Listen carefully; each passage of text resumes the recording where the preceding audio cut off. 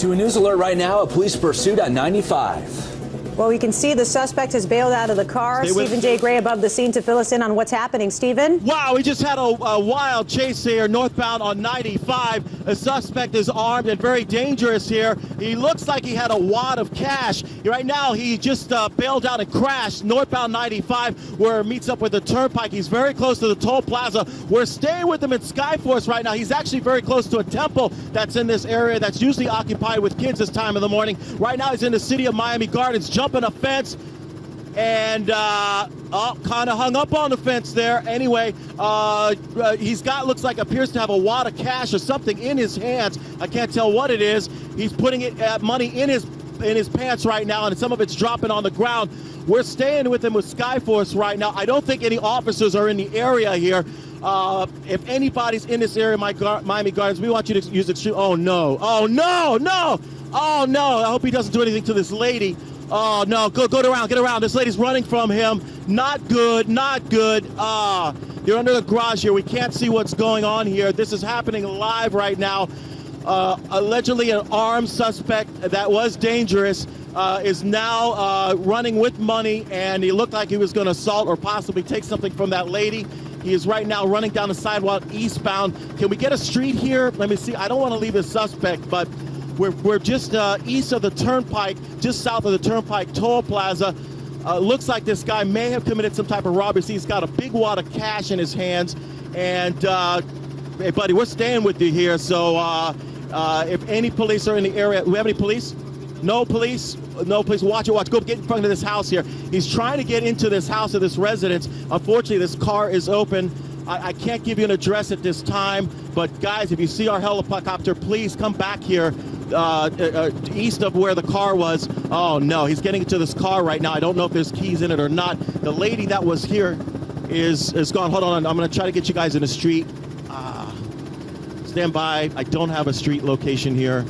Don't want to lose this guy. He's dropping the money. Right now we're heading westbound back towards the turnpike. He's running. I guess he's hearing police officers here. Oh, no, here's another lady. Lady, please get in your house. Anybody is here, get in your house, lock your doors. Once again, we're just east of the turnpike near the Golden Glades Toll Plaza. I want to stay with this guy. Don't want to lose him. Getting closer and closer to the turnpike. Oh, there's an off-duty City Miami officer, 29264. Anybody knows who that officer is? Please get him out. You've got a alleged armed suspect and dangerous suspect in your yard. Guys, if anybody's listening, officers, we are just very close to the Turnpike Toll Plaza here and just east of it. If anybody can get over the wall, this guy is the suspect you were looking for. That allegedly was armed and very, very dangerous. Once again, traffic is stopped northbound on the ramp that takes you to the turnpike in this area. Suspect is waving his hands. I don't know if he wants to give up or not, but once again, he's just walking down the street. We don't have any. Mark, you see any officers in the area? Police are chasing him. Okay. Oh, police are coming. Oh, there we go. All right, we do have officers coming right now. I think this guy is going to surrender. There's an officer. He's got his gun drawn. This guy was smart. He would surrender. Good, good. He is down.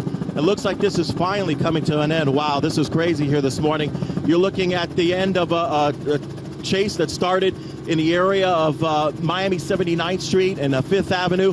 The guy, for some reason or another, we're not sure if there was a robbery involved. He had a lot of cash in his hand. Police were saying allegedly this guy was armed and dangerous. Proceeded northbound to 95. We're going to stay with this for now. He wiped out his car approaching the Golden Glades Toll Plaza. And right now, officers are about to take him into custody. We have one officer on scene right now with his gun drawn. And hopefully this will end very, very peacefully. We don't want anybody to get hurt here. And Stephen, as we're watching all of this happen again, what happened leading up to this? How did the police pursuit, how did all that start to unfold? We don't know how it unfolded. Basically, we were covering that stolen Road Ranger truck that smashed into a house in Hialeah, and we got called in that there was a chase going on. Our producer said there's a chase going on, and we just flew over here as quickly as possible. And 7 Skyforce were first on scene. And we don't know the charges on this guy, but you see a large amount of cash was flying out of the car. And cash is all over the area that he was running in. What's going on here? Okay, more cars coming here. Looks like this guy's officer's waiting for a backup before he tries to take him. Officers don't know what he does have or doesn't have. All right, looks like the officer is about to take him into custody. All right, he's got a handcuffed and he's about to take him, and this looks like this is over. Don't know the charges yet, guys, so why this guy is being taken in. Stephen, before we let you go, give us an idea of where we are right now. We are, let me show, now that this thing has come to an end, we'll show you, here's the Golden Glades right here, toll plaza, and the turnpike, the toll plaza. Here's where the suspect is, just over the wall, and here is the car that he wiped out in, right back up here. He smashed into the wall, and there was money coming out everywhere. You got City Miami Police. I believe North Miami was the first agency that was pursuing this guy, so this guy may have been in North Miami first. But right now, here comes the cavalry. You're seeing a lot of officers arriving on scene right now. This guy apparently was a driver. We didn't see anybody else come out of this car, right? Oh, there was another suspect. All right, there was a passenger that apparently was escorted out of this vehicle as well. And Stephen, from your vantage point, we noticed at one point this guy was running up to people in this neighborhood right off the road right there. What's up with all that? I was really scared because I thought maybe he was going to do something to the lady, that poor lady who was coming out of the house, probably going to work or whatever. And she kind of, you got it, you guys will have it on tape later, but she freaked out, and I'm sure he's probably asking for the keys to her car, and it almost looked like he wanted to get in houses. And then another lady was, coming out, probably looking to head out and do her thing, or get out some fresh air. And he tried to get in her house as well, too. So very, very dangerous situation. Anytime we have these chases, some people want to see what's going on, but you never know. You don't want to be a part of something like this, because when people are desperate, people can do crazy things sometimes. Yeah, you're absolutely right, Stephen, and it certainly looked that way. He was after the keys. He even went back into the car afterwards and tried and checked to see if the keys were still in the car. And then at a certain point, Stephen, we saw him just walking around the neighborhood. Yeah, he had no clue. I think one thing that helped is, first of all, we were first on scene in 7th Skyforce. On 95, the police officers backed off.